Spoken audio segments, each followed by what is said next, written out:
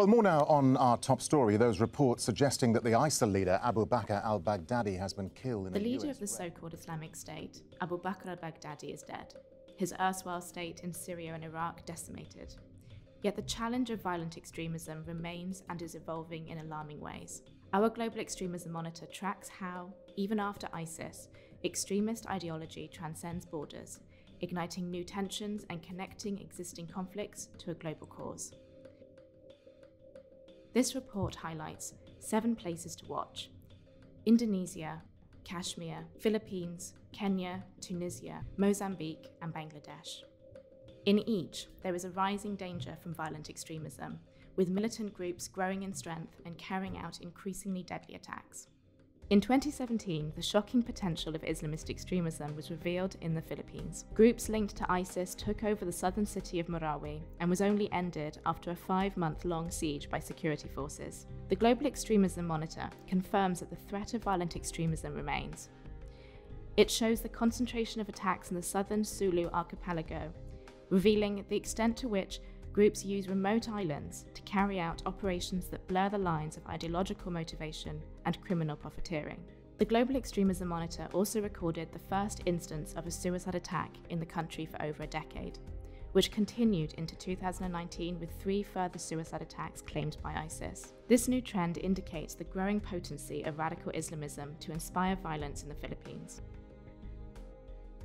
In Kashmir, insurgent groups that were historically driven by narrowly nationalist motives have increasingly connected their cause to a narrative of global jihadism. Jaish-e-Mohammed, a Pakistani-based jihadist group, launched violent attacks with deadly consistency and launched grenade attacks at a rate of at least 3 a month. Nearly a quarter of all jihadist attacks targeted Indian security infrastructure, the focus of extremists in Kashmir. If the broader political question over the status of Kashmir is not settled, the region will continue to face new generations of violent extremism which oppose Indian control in the region. Mozambique suffered an unprecedented level of Islamist extremist violence in 2018. The militant group Ansar al-Sunnah launched an insurgency which resulted in 160 deaths.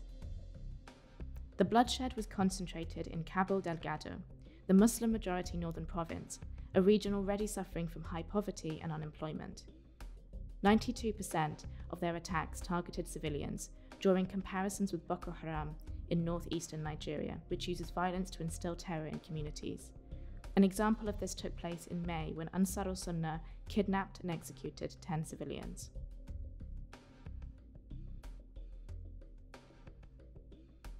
Kenya continues to suffer at the hands of the Al-Shabaab militant group that is based in Somalia and torments communities across East Africa.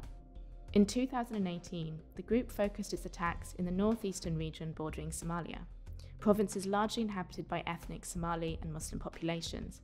Over 80% were directed at the country's security forces as it seeks to push the Kenyan military out of Somalia.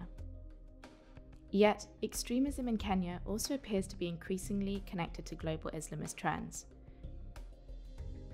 Reports suggest Kenyan citizens have gone abroad to fight for jihadist groups, such as ISIS in Yemen and Ansar al-Sunnah in Mozambique. The mounting threat of Islamist extremism in Indonesia was brought into sharp focus in May 2018, following a series of bombings carried out by homegrown ISIS affiliates. The Global Extremism Monitor reveals that almost 90% of extremist attacks in Indonesia in 2018 were carried out by ISIS followers, operating under the umbrella organisation Jama'ah Ansharu al-Dawla. Our research highlights how this group is targeting individuals representing the government. More than half of the attacks have been against Indonesian police, as they seek to dismantle the pillars of the secular constitution in the world's most populous Muslim-majority state. At least 28 people were killed due to the Islamist extremist violence in Tunisia in 2018.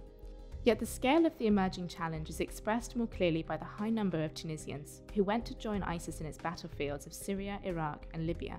Up to 7,000 Tunisians are estimated to have joined the group, with roughly 1,000 of those already having returned. This developing security threat demands a greater understanding of the local extremist groups that will likely be rewarded with scores of new battle-hardened recruits.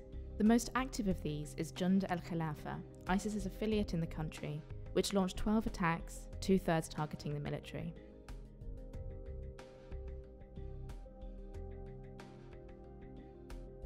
The largest extremist groups operating in Bangladesh are Jamaat al-Mujahideen Bangladesh, JMB, and its offshoot, Neo-JMB.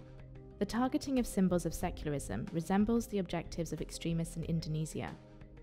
However, in Bangladesh, the focus of this violence has been civil society, with secular journalists and bloggers as the main victims. While the Global Extremism Monitor reveals the extent of Bangladesh's state counter-extremism operations in 2018, accounting for most fatalities from extremist activities, the government needs to develop a long-term strategy to counter the evolving threat from Islamist extremism.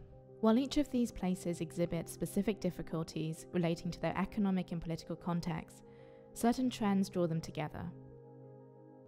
As violent extremism and the ideology that drives it does not stop at borders, it is vital to recognise that it must be tackled at the local, national, and international level.